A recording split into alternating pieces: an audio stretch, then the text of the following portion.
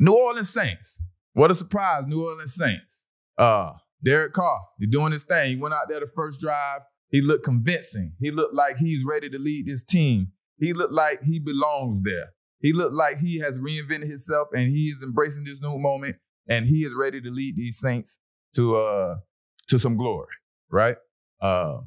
If we don't know, last year, the Saints had trouble scoring, and now they got Derek Carr, his first year there, and then the second year coach Dennis Allen.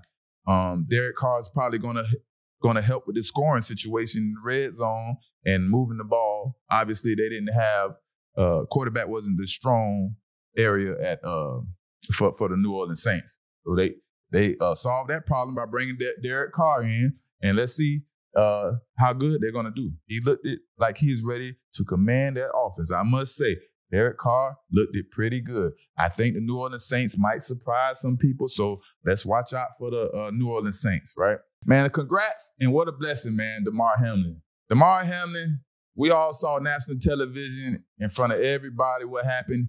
He collapsed out there. Man, they had to bring him back. Everything he went through from then to now, and just to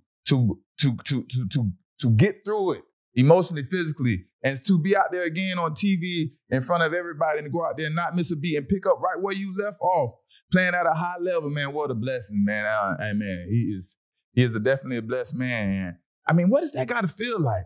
That has to feel amazing.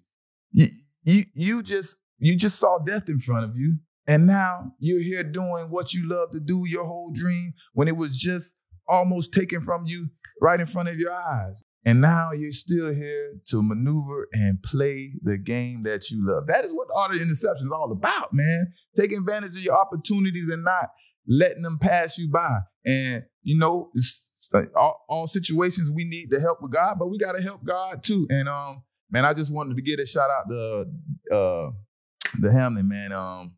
That was impressive to see him out there running around and still doing his thing, picking up right where he left off, right in on the tackles, and you know, he's going to continue to do good. I can see it. I can see it.